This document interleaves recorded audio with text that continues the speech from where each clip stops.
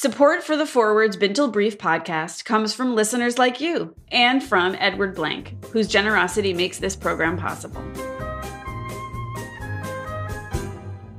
Hello, I am Lynn Harris, and I am definitely more nearsighted than you. That's a low bar, actually, for me. I'm not too blind. But I'm Gina Green, everybody, and today we have an interesting, potentially controversial episode. To be doing it in my linen closet feels a little wonky, but I'm ready to get into it. This is how we live now, Gina. In our closets. So many people fought for the right to not be in it, and here I am, in here with you. But we are going to have a great conversation today. Welcome to A Bintel Brief, the podcast.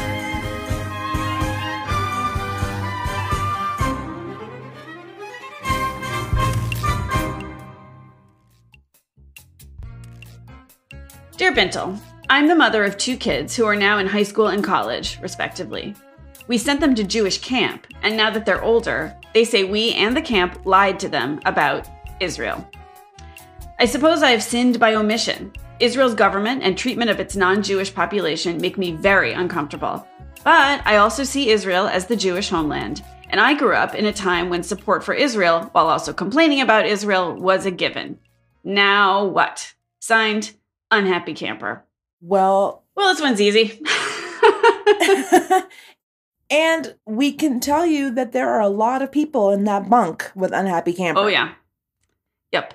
She is not alone at all in either believing that Israel is the Jewish homeland, in its modern incarnation is the Jewish homeland, and that it does things right and it does things wrong.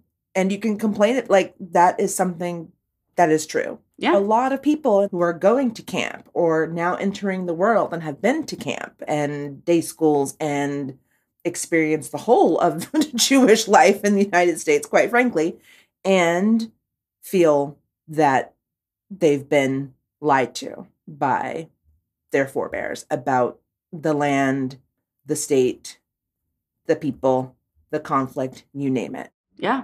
Unhappy Camper, you are not alone. And whenever I say you are not alone, I always want to sing that Michael Jackson song. Like, I always want to sing it. Oh, you are not alone. Oh, you go Michael. I always want to do that. I go Evan Hansen. You are not alone. Oh. You are not alone. Yep. So, Unhappy Camper, we're here for you on the very first score. You should know that this is, in so many ways, it feels like a very universal question for Jewish parents. Yeah, I would go so far as to say that it's not just that Unhappy Camper's not alone. I feel like this letter is the expression of a generation. Like that this is huge. This is the voice of a part of this generation, which I'm going to guess is around, based on the math, around Gen X, right? The parent. Yep. And those of us, and I include myself, who I didn't go to Jewish camp, but went to Hebrew school through high school, went to Israel many times as a child, as an adult. I have cousins in Israel, the whole thing. And I could have written this letter if I had those kids. In other words, I match with the experience of Unhappy Camper in that, my experience was, the glory of having a sovereign state that is ours, in that sense, and I'm, I realized what I just said, ours is complicated, but I'm just painting a picture of then. We gave money to plant trees in Israel. We got excited to maybe get to go there after our B'nai Mitzvah as a gift. We visited and knew of all the places, and that we thought were all the places. Mm. And they weren't all the places. And it wasn't all the things. And it wasn't just trees, but no one said that. So I heard something in mono that should have been in stereo. And so I totally relate to this, and I relate to it as a parent as well. And I think what Unhappy Camper is lifting up here too are issues even bigger than Israel, even bigger than the state, even bigger than the conflict, right? I mean, there is like at the core of this is being a parent. Yeah. Right? And what it means to feel like you've let your kid down, even if you don't think you did, or even if you actually didn't. But if that's what they're feeling. There is a lot wrapped up in that. When I read Unhappy Camper's letter, I feel like there is the sort of substantive concern about how do we talk about Israel? How do we talk about our homeland? How do we talk about a place that is also a homeland for other people? And how do I not let my kids down? How do I keep them from feeling as if I have let them down? That's a big weight. There is that shared experience by many, not all of us, of the narrative that we got. We can't change that. And I love how she ended the question, which is now what? What she's really asking is how do we move forward from here, as opposed to how do we fix the past? You said that there were so many places to situate oneself on that spectrum of activism related to Israel. And I think it's true because some of that activism is born out of a commitment and belief in the Jewish homeland. Mm-hmm. Some of it is born out of a commitment and belief in humanity and a respect for all peoples, and has less to do with Israel as a homeland or as a nation state. And so there is so much wrapped up in how people are showing up, if you will. I mean, obviously, we've been talking about it for the last few minutes. I think that the generational divide is one that colors both the narrative that we have told ourselves and have shaped ourselves, and also our understanding of the facts. Over time, history gets shaped as it's being made, right? And it continues to be shaped and altered even after its making. And it is really hard to sometimes have conversation, sometimes avoid sinning by omission, such as Unhappy Camper wrote, when there's a disagreement on the facts and a disagreement on the narrative, and when the narrative and the facts don't always align. Right. And that's happened at 4 different generations over the last 50 years. Right. We will be right back after this quick break. Are you looking for insightful and heartfelt conversations about social justice, activism, and innovation? I am. And that's why I am glad to recommend the podcast All Inclusive with Jay Ruderman.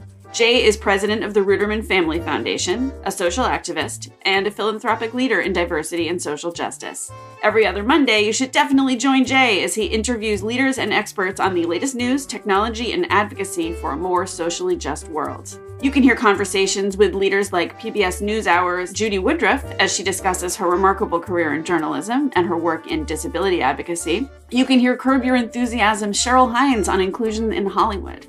You can hear Harvard University President Lawrence Bacow dig into topics like mental health and racial injustice on campus. And you can hear Darren Walker, president of the Ford Foundation, talk about the importance of social activism. All Inclusive will inspire you to keep learning and take actions that help build that positive future. Listen and subscribe. Don't forget to subscribe to All Inclusive wherever you're listening right now. Unhappy Camper didn't ask us to debate the Israel-Palestine conflict. So we are not bringing you a panel with representatives across some political spectrum. What we're here to do is help her kids recover from this feeling of betrayal and figure out how to feel about Israel and the conflict now. So we reached out to Encounter, a group with a strong point of view, which is that American Jews need to learn more about Palestinians and understand their perspectives. Before the pandemic, Encounter had taken thousands of American Jews to the West Bank to hear the Palestinian story from Palestinians, often in their homes. Many of the people who go on Encounter trips seek them out precisely because they are upset at what they see as major gaps in the Israel education they received at camp or synagogue.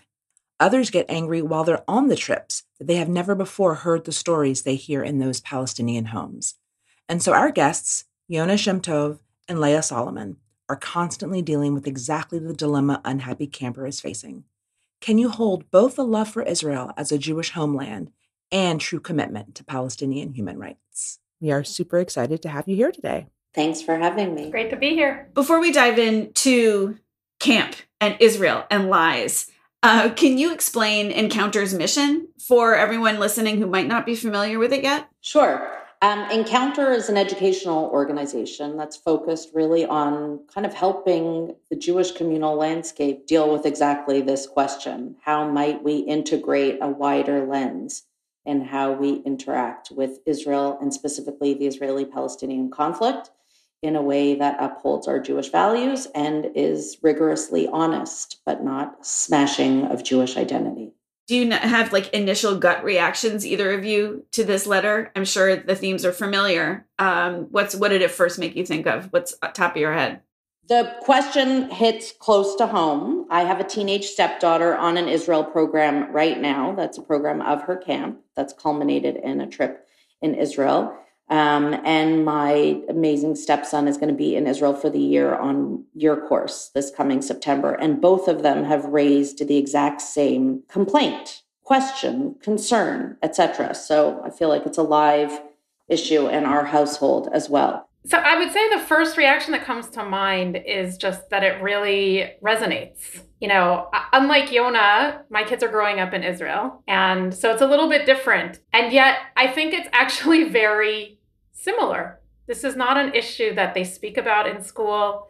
It's not an issue that my son, who went to camp where he was the Israeli kid, it wasn't something they spoke about. And it's something that I have heard over and over and over, even from many rabbinical students that we worked with for years. The only thing that I would add is that, you know, your questioner said they feel like they were lied to. And I think that is, while I understand why people feel that they were lied to, I think it's a case of people really feeling like they don't have the tools to do this in a way that will support young people to both feel connected to care about Israel, to care about Israelis, and also to be able to engage in a critical way with what's happening on the ground. I first want to take the pressure off the parent for a moment and say there's actually a systems issue.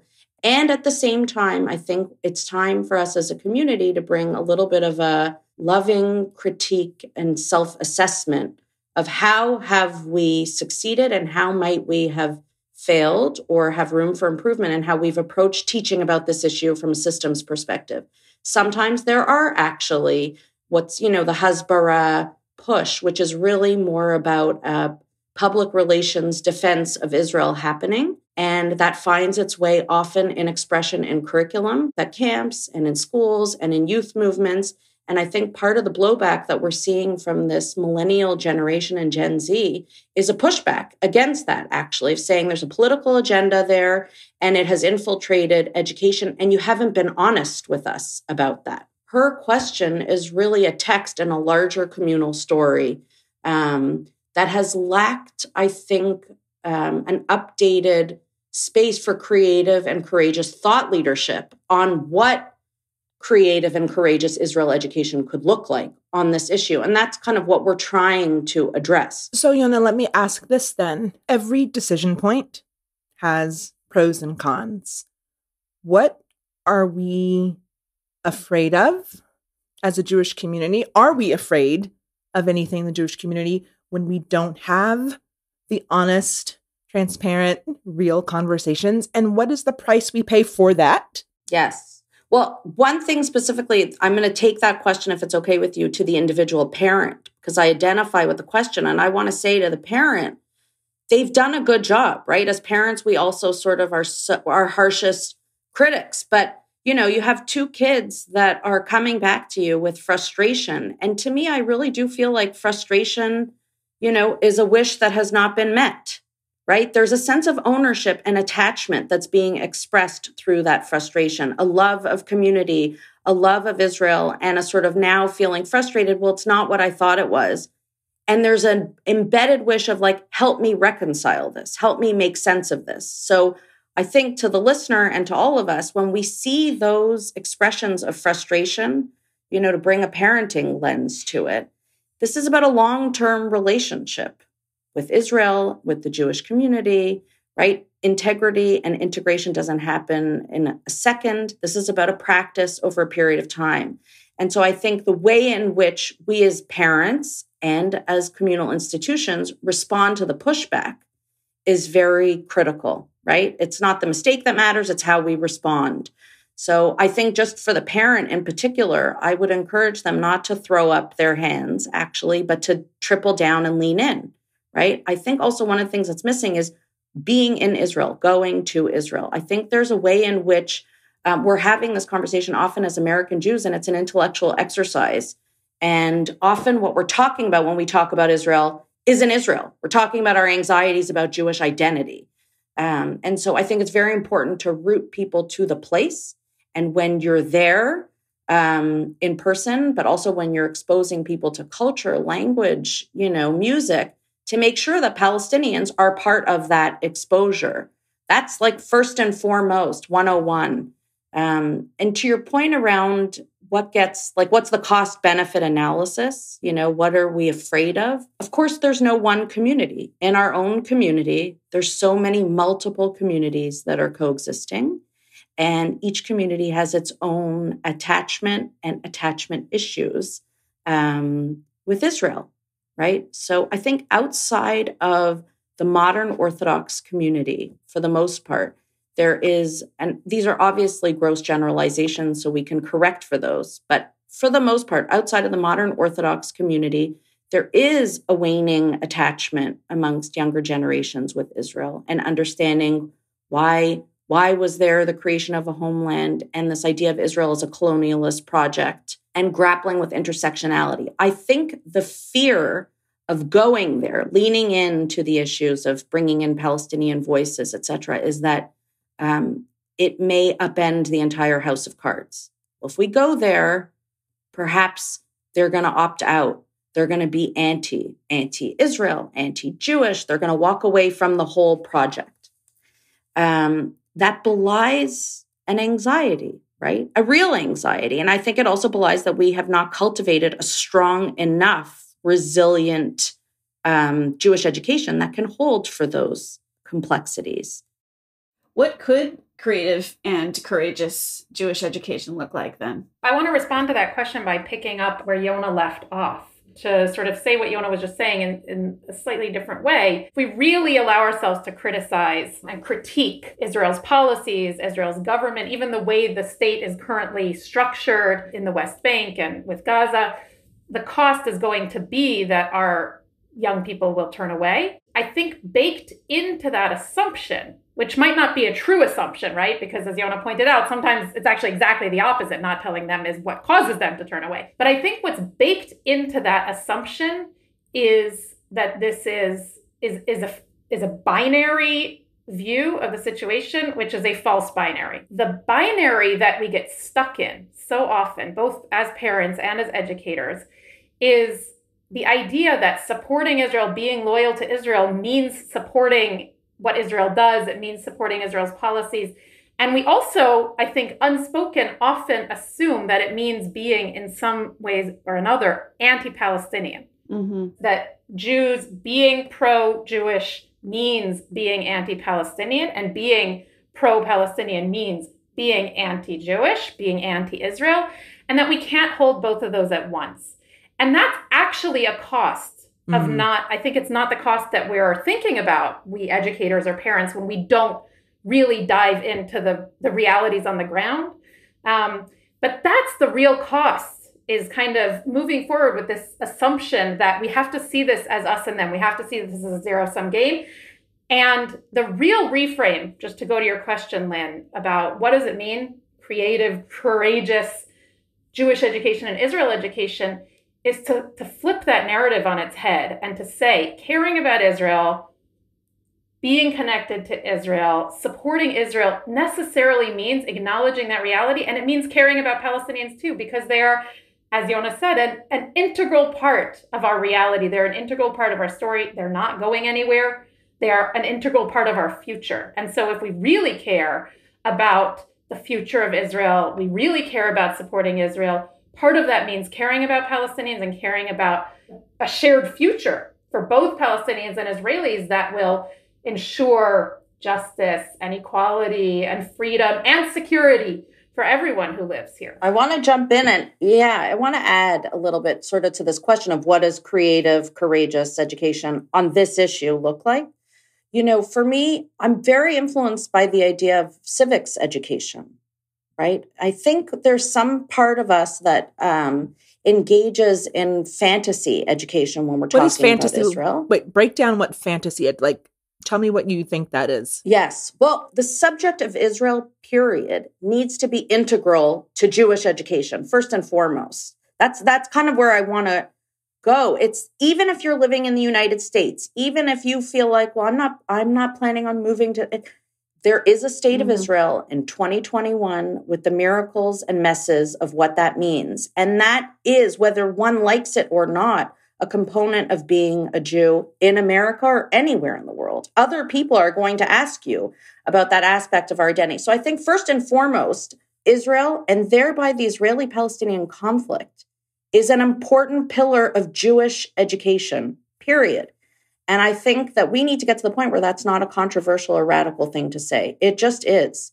And I think right now we don't see that manifest in our Jewish educational spheres, some for very good logistical even reasons, time, etc.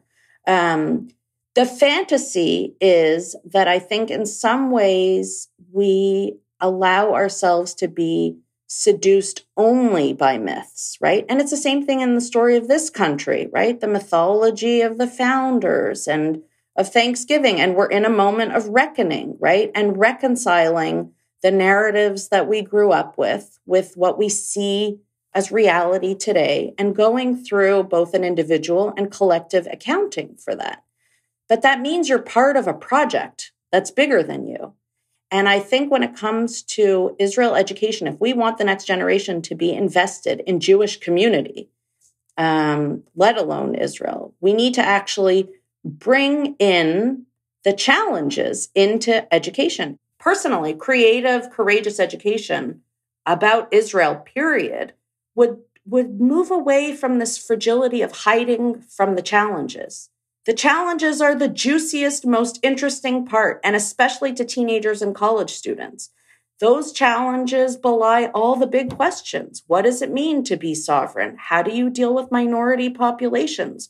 How do you reconcile religion and state? What's the place of religious pluralism, et cetera, et cetera? That actually leads me into another question around the state of Israel and like the Israel narrative or like the land versus the state. And like, how does all of that get discussed courageously? So like, would love to hear y'all break that down for me a little bit. I think that your framing of the question in the first place is already a step beyond what we often do, right? When we say Israel education, we don't usually break it down.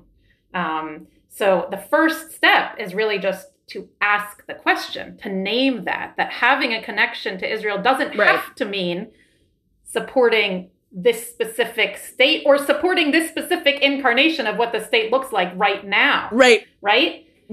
I think there's a third piece. Jewish educators, Israel educators, hopefully there's a lot of overlap between the two, set as a goal loving Israel without really digging into what does that mean. First of all, what does it mean to educate people to love, right? I think we can educate people to connect. But I think it's actually very dangerous when we set as this goal educating to love, because it leads us down this path of the hasbara, of the sort of propagandist kind of approach, because we idealize, right? We're trying to teach a positive emotion versus if we're trying to teach connection. Right. I think that's already a huge step in the right direction. Unhappy camper, I think there are a lot of takeaways here. One, you're not alone. Your familial problem is part of a systems problem. And everything that you think you need to do, we all need to do.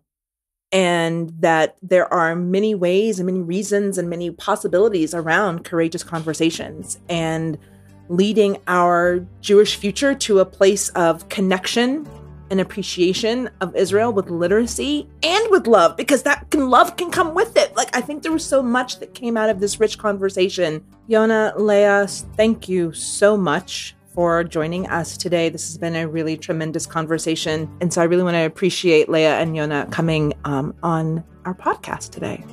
Thanks for the opportunity. So, Unhappy Camper, your question is both particular to your house and the voice of a generation.